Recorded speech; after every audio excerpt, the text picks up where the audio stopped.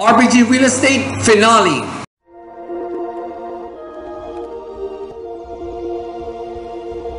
Pick up where the last episode went left off. Ayun. Patay na si Kotone. Then of course, they were supposed to give her a proper burial, pero meron dumating na familiar acquaintance with the entire team. You still remember the necromancer? Minsan siya kasi napadaan sa office nila, may nakita siyang kaluluwa na paikot-ikot doon sa tapat. So she figured tapos nabalitaan pa niya yung kamatayan ni Kotone. So she figured, teka, baka kaluluwa ni Kotone ito So she quickly rushed to the palace where sa wake mismo ni Kotone. So, without further ado, she performed the procedure in which pababalikin niya yung kaluluwa ni Kotone sa katawan. Bingo! Buhay na ulit si Kotone. So, nag-rejoice ang buong kaharian. Kasi because at this point, all four of them are being treated like heroes na. Kasi sila ang nakahuli sa dragon. But, pinatawag sila ng king para kausapin. The king wants them to accompany the dragon, the fire dragon, to its new residence. And, basically, doon na tumira para masubaybayan ang dragon na to. And, to further monitor fast activities kasi may halong trust issues din ang decision ng hari. Inassure naman sila ni Lady Satona that yes, there is a RPG Real Estate will do business there. So moving day came, hindi pa inaayos si Kotone ng kanyang mga gamit. Then everybody in the apartment complex helped out. Ayun, naiayos nila lahat ng gamit and off they went. Final scene. Pinuntahan nila ngayon yung bahay na binigay sa kanila ni Lady Satona as their official residence and place of work. Kumbaga, merong part doon sa bahay na talagang opisina na ng RPG Real Estate. Consider it, it's like a branch office yan. Branch out na ang real estate company ni Lady Satona. And of course, the four of them will be spearheading this operation. Well, sa parting shot na lang ni Kotone, welcome to RPG Real Estate. I hope you're still with us on this journey. Bigo, mga ka-lifestyle, let's break this finale down. Critic style. Base! First third of the episode, napaka-tense kasi alam naman natin na namatay. May namatay na bide. May konting sumbatan which added to the tense spacing. Okay? Then the final 2/3 of the episode medyo mellowed down na. Kumbaga, aftermath mode na ang episode. So, do I have complaints? Guys, do I have complaints? No. Tama lang. Bakit? Kasi I would normally expect this kind of a pacing in the finale of a slice of life anime. Tandaan nyo, RPG Real Estate is also a slice of life anime. Right? And nagkaroon lang ng action-adventure part nito nung final 2 and 1/3 episodes. If you think otherwise, comment below. Flow naman. First gear shift here was when Lady Satona told Fa, Rufuria, and Rakira na it's beyond her power already to heal Kotone. Why did I call it a gear shift? Because it confirms this main protag's death. Kasi Lady Satona is a powerful mage already. And for her to say that, wala.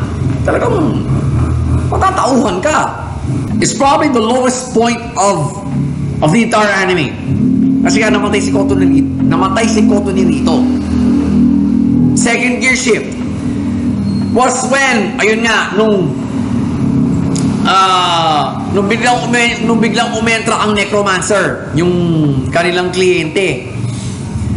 No brainer of a gear shift there, folks. Kasi it now, as the viewer, it now gives you the hope na, uy, baka pwede niyang buhayin si Kotone.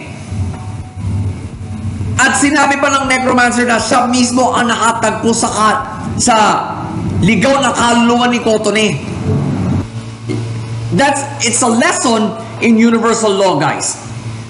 Ever heard of the law of reciprocation? You get what you give. Kumaga, ganun lang yun eh. It's a profound gear shift, I tell you. Final gear shift was when the king declared na silang apat ay kumaga patitirahin dun sa lugar ng sa volcanic island na kung saan ibinala na ang fire dragon na hinuli nila. Oh, no brainer of a gear shift there, folks, because that means, oh, it'll instantly tell you that, okay, maybe this will have another season. So these three gear shifts that I saw, yep, absolutely defined the finale. And for the third, well, we cannot safely assume that this will get another season. If you guys think otherwise, comment below. Plot-wise, malinis ang plot, mga ka-lifestyle. Bigo. Bakit? What? Bottom line, walang side story or backstory. Only a few explainer sequences. Lalo na yung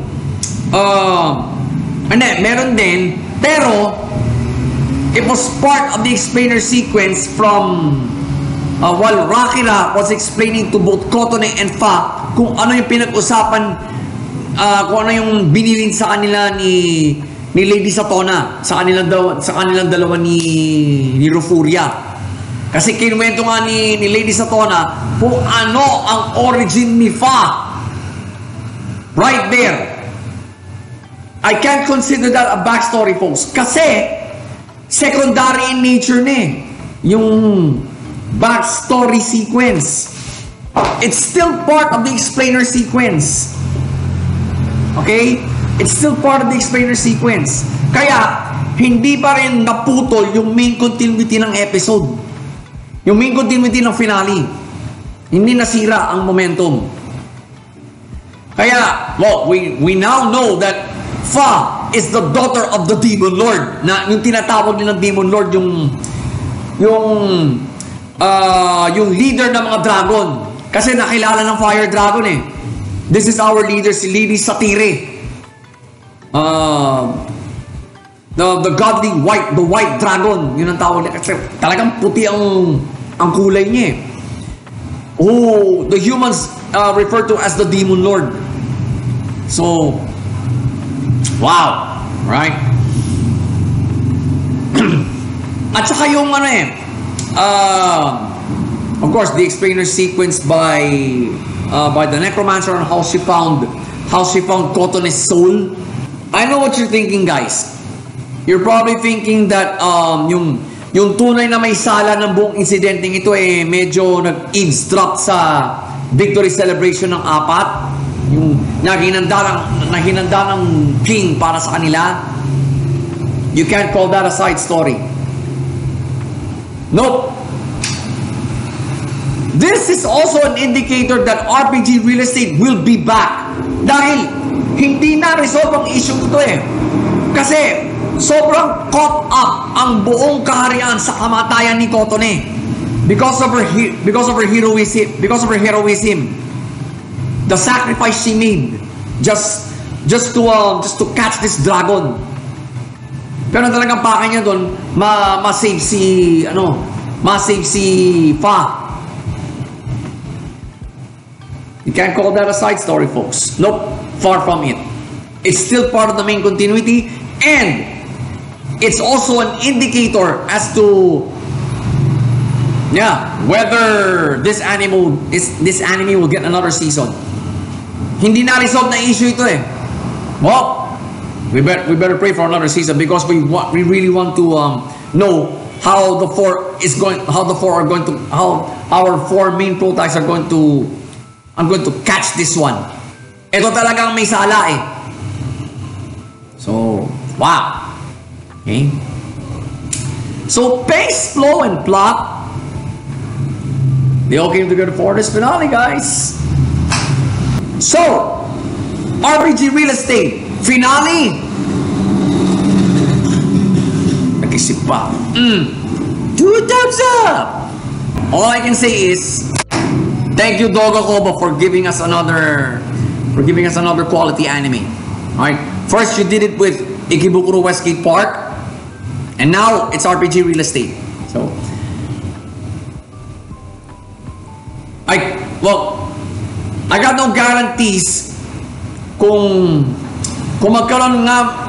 Well, I haven't checked my sources kung in-announce lang ng Dogakobo na magkakaroon ng season 2 ito. But if ever man, I couldn't guarantee na isasali ko agad ito sa Critic sub roster, right? Because baka may kasabay siyang mas maganda storyline, or another returning anime na ganun, na mas maganda pa storyline nito. But nonetheless, right, RPG Real Estate is a really good anime.